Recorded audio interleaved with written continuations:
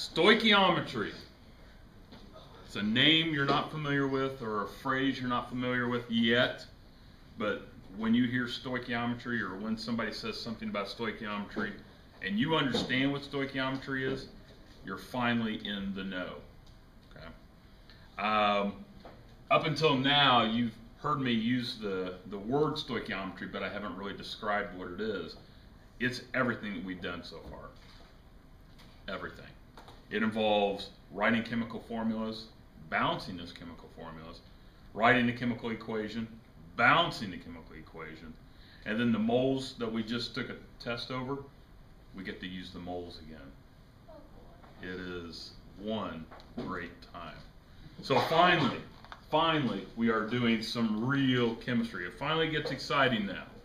So when we talk about stoichiometry, it's the quantitative description of the proportions by moles.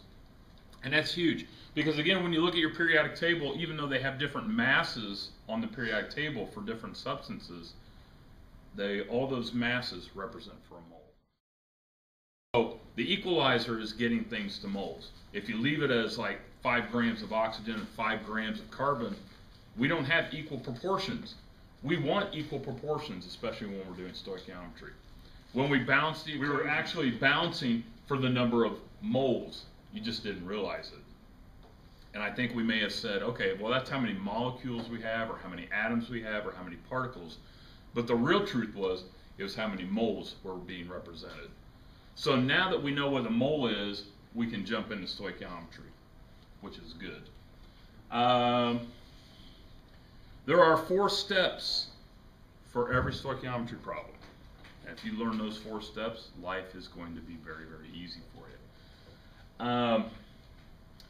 Some people even say stoichiometry is the bookkeeping of chemistry. I'm not giving you those 4 steps yet. Be patient there. Okay. Actually, let me give you the 4 steps. That makes a little more sense. And I'll be honest with you, where it's at in your notes is not where I would want it to be.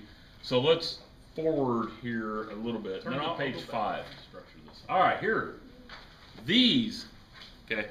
So in your notes on page 5, here are the 4 steps that we're going to do for every single stoichiometry problem. No matter how hard, how easy, how complex, how simple.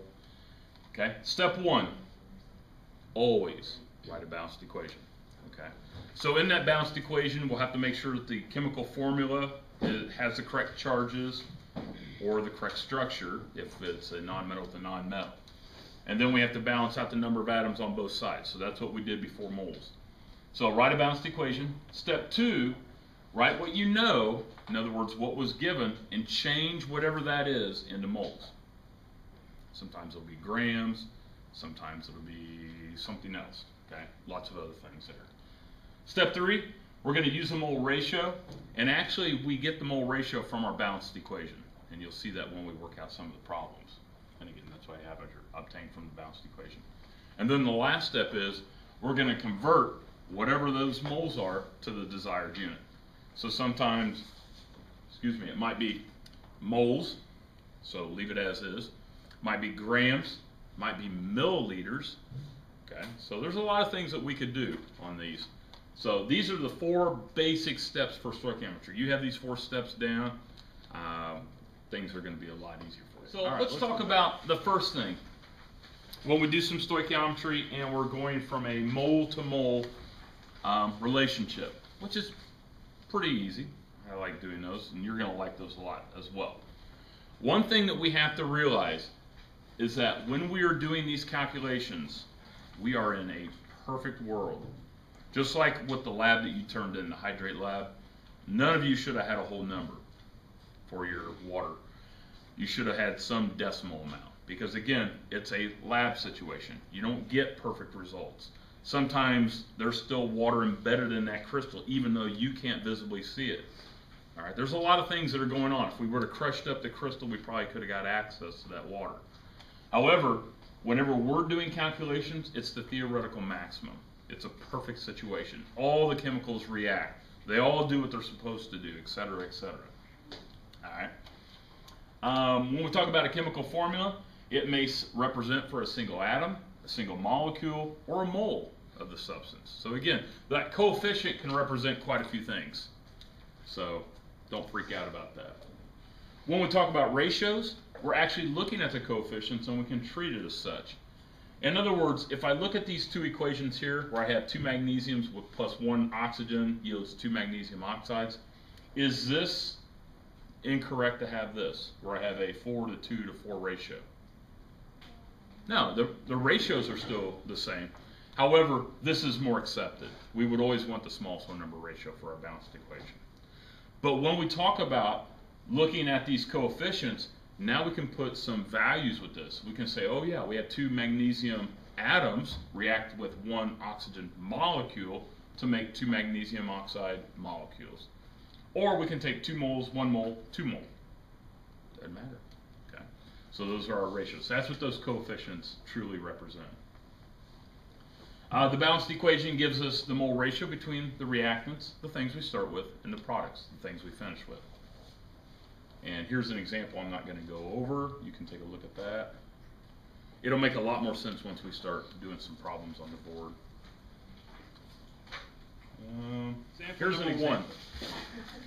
Sorry. It says ammonia, which is NH3, hopefully you'll know that by the time you get to AP, is synthesized from hydrogen gas and nitrogen gas. Okay, so let's write that down first.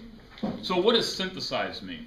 Let's go back to even before the winter break. What's that mean? Makes combined. Good. So if it's synthesized, that means it's formed. So we'll have NH3. Okay. So it is synthesized, is produced, is generated, whatever you want to do. And it's synthesized from hydrogen gas. How do I represent hydrogen gas? Very good. And nitrogen gas? N2. Good. So if it ends in gen or ein, it's still diatomic. Now, here's a trick, or skill, whatever you want to call it. I always like to write what I know above. That way I don't have to go back to the question like 14 times and go, do I know how much of this I have? Do I know how? Okay. If you write it down above, then it'll save you all the hassle of having to go back and reread it. So it says if 3.8 moles of nitrogen reacts with hydrogen gas, how much hydrogen do we have? Doesn't say, which is nice, because later on I'll tell you what the amount is, and then we'll have to do another equation. So for today it's nice, and you'll look back at this and go, I wish I had those days again. How many moles of ammonia will be produced? So question mark moles. All right. So here we go. Now I don't have to look at the question again. So I know I have 3.8 moles of nitrogen. I want to know how many moles of ammonia is going to be produced. What is step 1 in stoichiometry? Write a balanced equation. Is that balanced? Sometimes it is. No, not even close. So we have 3 hydrogens. We have 2 here. Put 3 there. And 2 there. How are we looking now? Balanced. We're balanced. Okay. So step 1's done. Step 2 says take what's given. In other words, we know how much nitrogen we have. We have no idea how much ammonia. We don't know how much hydrogen because it wasn't given. So we're going to take what we know and start with that. So we have 3.8 moles of nitrogen. Step 2 says to do what? Change the given to... It's done. Yay, step 2's already done for us. Okay, so we don't have to do anything with that. Step 3 says use the mole ratio. Now what the mole ratio is, it's based on the coefficients between the thing that we start with and the thing that we're finishing with, or we're comparing to, okay?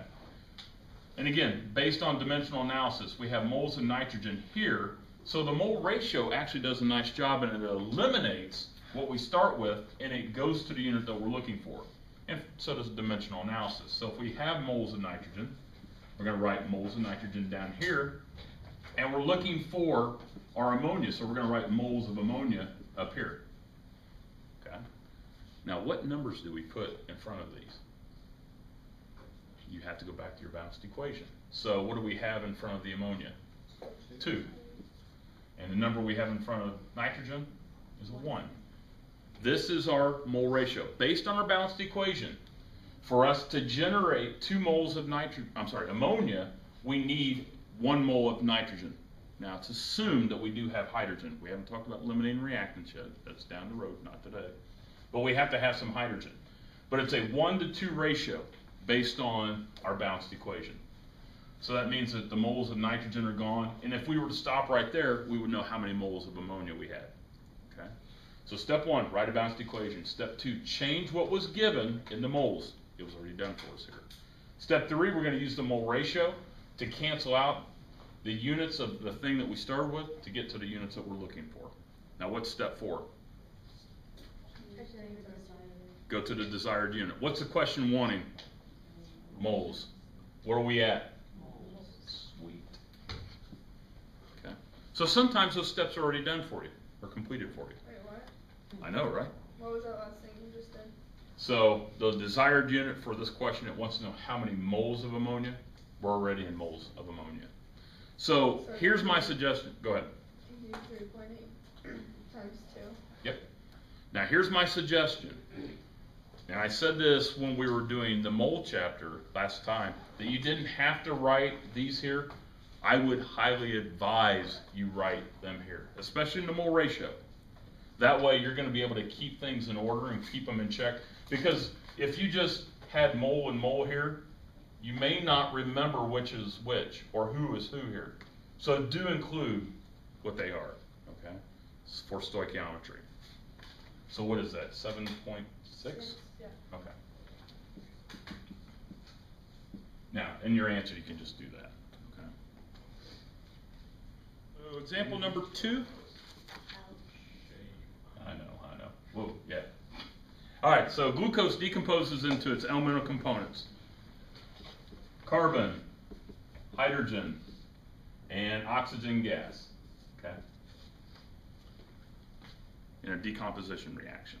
Calculate the number of moles of glucose, so we're going to do number of moles of glucose needed to form 22.4 moles of hydrogen.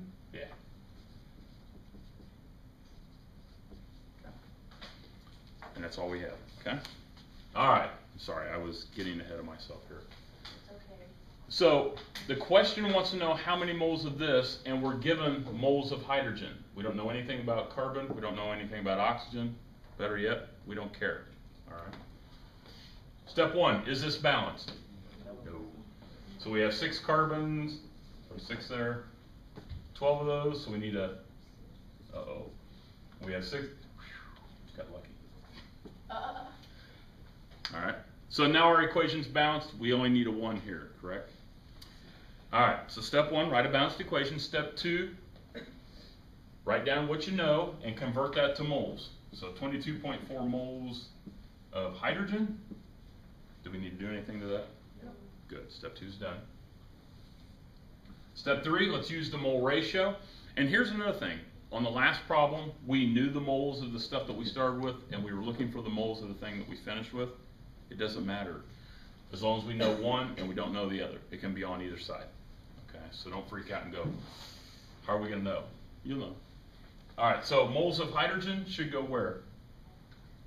On the bottom, because we want to cancel it out. And what are we looking for? Moles of glucose. Okay. What numbers go in front of those? 1 and 6. Good. So again, your mole ratio is based on your balanced equation. That's why you have to balance your equation first. Okay? Yes? Like on the second step, when you say you don't have to do anything to it, when are you going to have to? Example 3. Or example 4. Or example 5. Or 6. So when So the good times are about to end. Sorry. so it's when they're grams. Yeah. Okay. Yeah. Or something else, which we won't talk about today. I'll even give you molarity. Oh. Yeah, but not today. All right. So step 1, write a balanced equation. Step 2, change what was given into moles. Step 3, use the mole ratio so we can cancel out moles of hydrogen in this case. And the question wants us to go to moles of our glucose. We're there. So whatever 22.4 divided by 6 is. 3.73. What is it? 3.73. 3.73? And that's moles of glucose. Okay. You like like this? It's not too bad. The ones are part of your homework. Specifying actual amounts, and this is called mole to mass or mass to mole. So again, we did this on the last test where I gave you a mass and I asked you to convert to moles. You'll do the same thing. Okay, so the skills that you learned on the last test, we're going to use it for this as well. And then just another statement here. Stoichiometry involves measuring or calculating the amounts of elements or compounds involved in the chemical change, obviously. Okay? So we'll do these examples, and trust me, it'll make a lot more sense here. There are the 4 steps again. I need to move those. And some more examples.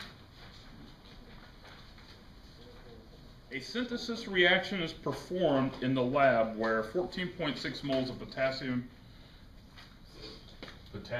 how do I represent potassium? Good. So we have 14.6 moles of potassium react with nitrogen, and we don't know anything about that yet. Somewhere down the road we will. To form, hey Beth, potassium nitride. Okay. Is that balanced? Charge on potassium is +1, and the charge on nitrogen -3. So what do we need to do? Good, we need a 3 here. Alright, so we have to balance the formula if it's not given to us. And then once we balance the formula, then we'll balance the equation. Beth, you doing alright? No. That's alright. Are you on good drugs, Elise? Huh? Are you on any good drugs? No, I'm off on Oh. I haven't taken Avon in 2 days.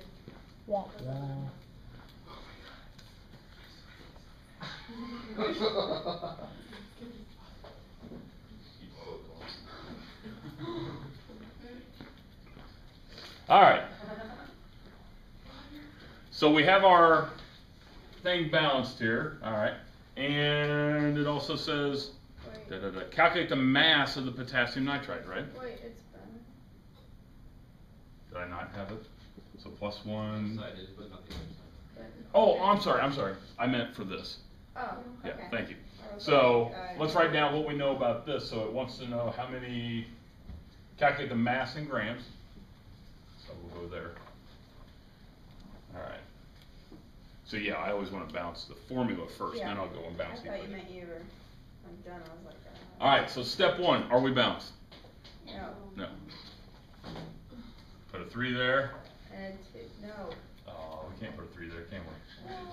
The 2 on the other 6.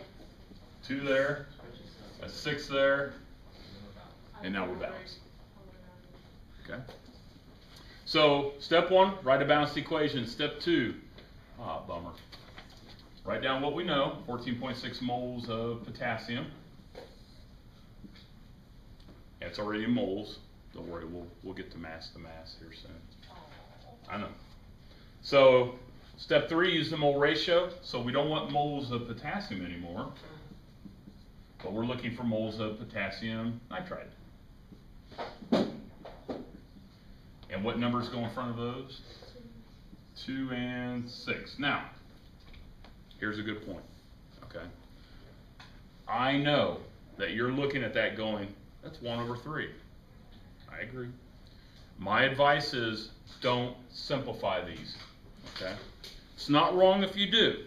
However, if you're simplifying and you come back, say, oh, I don't know, ready to study for the final exam, and you haven't done any stoichiometry in a while, and you look at these notes, and you see a 1 and a 3 here, and you come up here and you see a 6 and a 2, it might confuse some of you. So it's okay, because we did the smallest whole number ratio within the balanced equation, okay? So just leave those numbers as is. That way you can quickly go back and go, oh yeah, 2, 6. Now that makes perfect sense, okay? But if you did put a 1 and a 3 there, I can't stop you, but it might lead to some confusion a little bit later on. All right, so since this wants mass, if we canceled units out now, then we're left with moles of potassium nitride. So what are we going to do with this unit? Move it down. And if we're looking for the molar mass, how many moles do we have here? Always make it 1. The only time, okay, remember last topic where I said, okay, if you have mole within your problem, it's always going to be a 1? Not with stoichiometry. But once we start doing the factor labeling component, then it goes back to 1. So if you're finding a mass for something, it's always for 1 mole of the substance. So we have 3 potassiums, which is 39.1, and 1 nitrogen, which is 14.01. Yeah, there's just the 1 within that, so we're not going to look at that. Because, again, what I would hope you wouldn't do is put a 2 here and then double everybody up. That's just more work. Now, if you did that, it's not wrong, but it might be a little confusing. All right, so let me get that value there. So the molar mass of that is 131.31. And then noticing on the test, a lot of you did that. That saved a lot of you, okay? So continue doing that, because especially when this molar mass was down on the bottom, some of you didn't obey your calculator or didn't do the correct order of operation.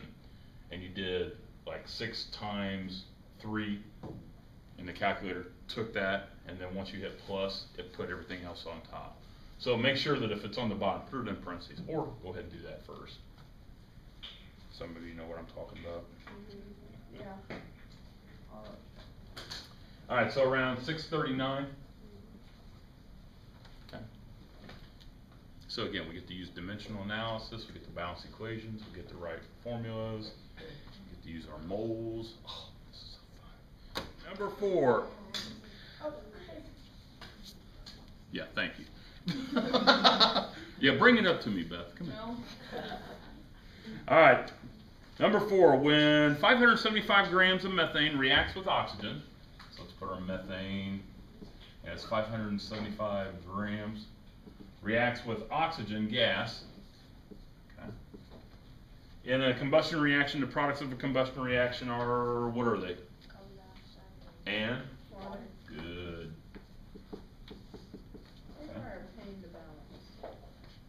Not this one. This one's pretty good.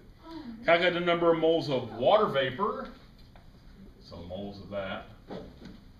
And that's all we need. All right, so we have our 575 grams, and our chemical formulas are written okay, so we don't have to do anything to that.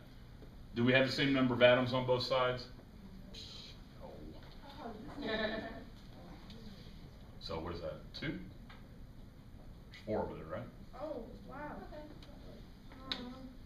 See, I was nice. I won't be that nice on the homework. All right, so step 1, we have a balanced equation. Step 2, let's change what's given. Hey, look at that. 575 grams of methane into moles. Okay. So again, grams is up here, so we're going to go diagonally. So this is for 1 mole of methane. And again, other than the factor label, other than the ratio step, okay, always make it 1 mole there. So 12.01 grams plus 4 times, and that's what, 16 point something. Let's get it real quick here. 16.042. Okay. So this is all step 2. Okay. So we changed what was given in the moles. Step 3, we're going to get rid of the unit moles of methane, and we're looking for moles of water. So what values go there?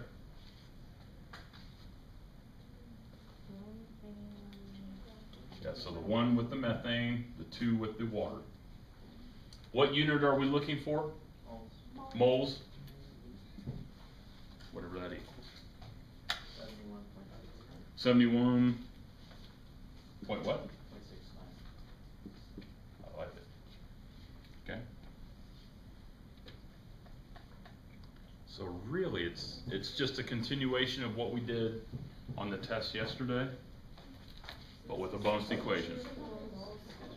Oh, yep, my bad. I celebrated too soon.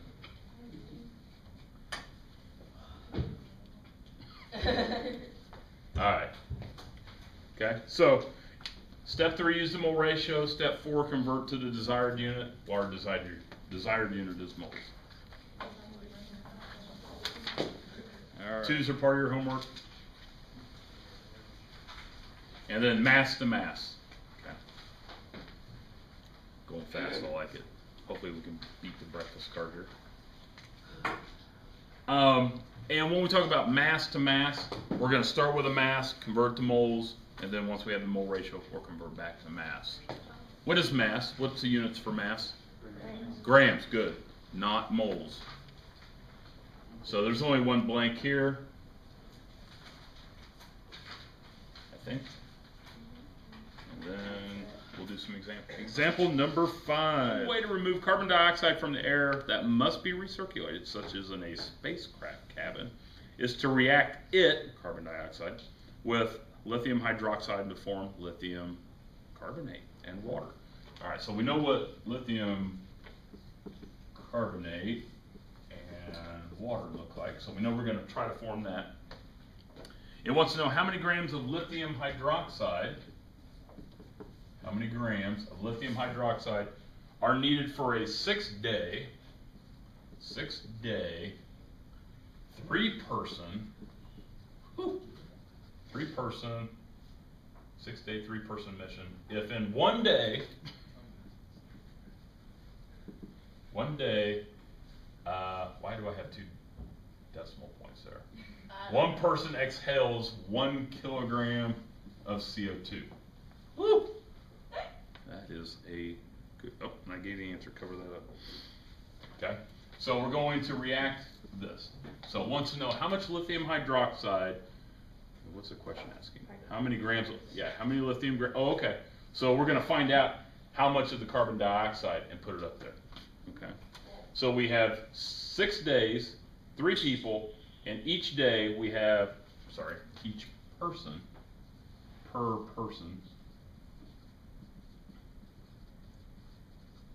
person exhales 1 kilogram of carbon dioxide. Okay. Well, here, let's do this. How many people do we have? 3. So how many per day? 3 kilograms. Okay, so we have 3 kilograms of carbon dioxide per day, right? How many days do we have? 6. So 6 days. So it's just factor labeling. Cancel the days out. How many kilograms of carbon dioxide will we have in the cabin that needs to get changed? 18. Good. Okay, so that wasn't too bad. So we'll put our 18 kilograms up there. Okay. So you had to do a little work before we could begin. Well, actually, we need to do a little more. Are we balanced? Step 1. No. We have 2 lithiums, so we'll put a 2 there. How are we looking now? We're good, right?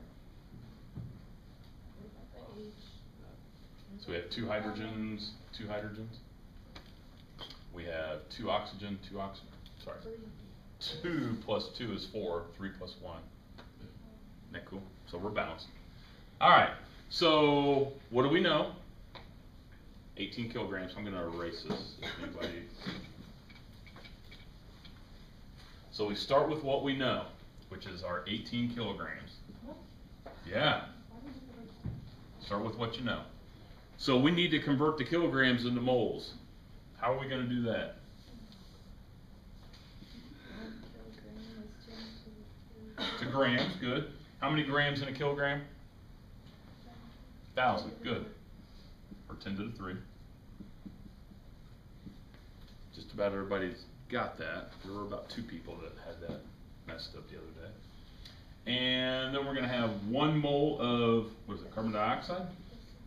So 12.01 grams plus 2 times 16, which is 44.01. So our kilograms are gone, our grams are now gone. This, my friend, is all of step 2. Step 1, write a balanced equation. Step 2, change what was given into moles. Okay. Step 3, we need to convert the moles of carbon dioxide into moles of what? lithium hydroxide. What's my ratio here? 2. 2 on. Look at you, Dad. Dang. Okay, so our moles of carbon dioxide are now gone, and we have moles of lithium hydroxide. But what unit are we looking for? Grams. Hoo-ha. Ran out of room. Oh yeah, write small. Yeah. Thanks. Thank you. Yeah, thanks for warning. When you watch this video again, What? when you watch the video again, you'll remember, write small.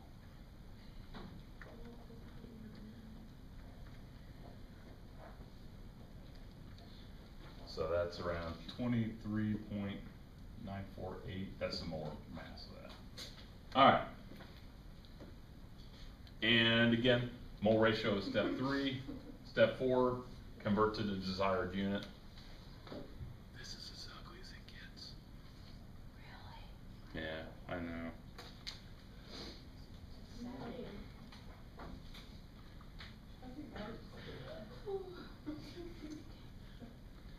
Anybody get a number? Ow. I got 19,589. So we'll go 1.96 times 10 to the what, 4? And that would be, if you're just keeping score at home, lithium hydroxide. Okay. Try number 6 on your own if you're comfortable, and don't peek up here. Oh, that's right, you're not doing it this week.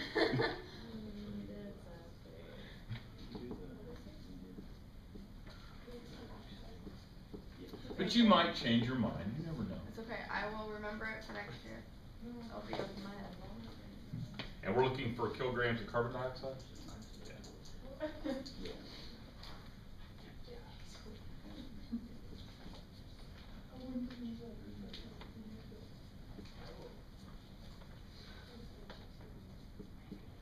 Okay. Again, make sure your balanced equation is balanced first.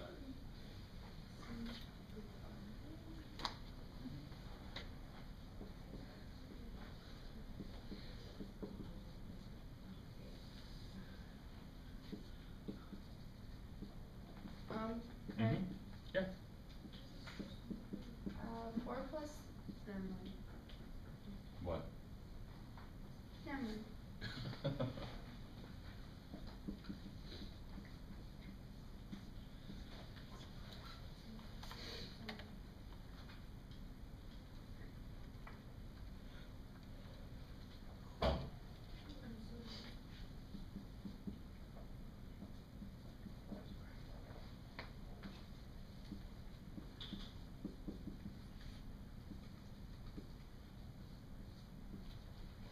So before I go any further, what numbers go there? 5 and 3. Okay. Oh wait, I just put never mind. 3 and 1. and 1. Good.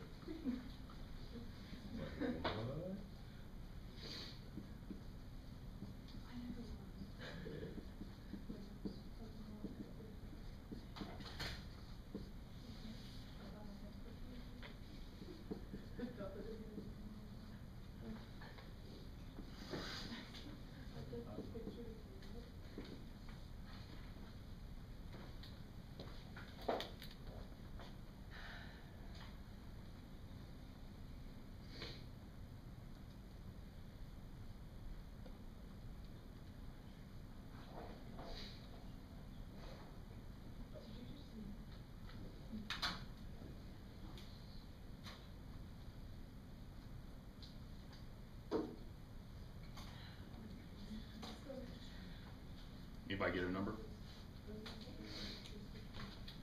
Less than 1 or greater than 1? Less than 1, good.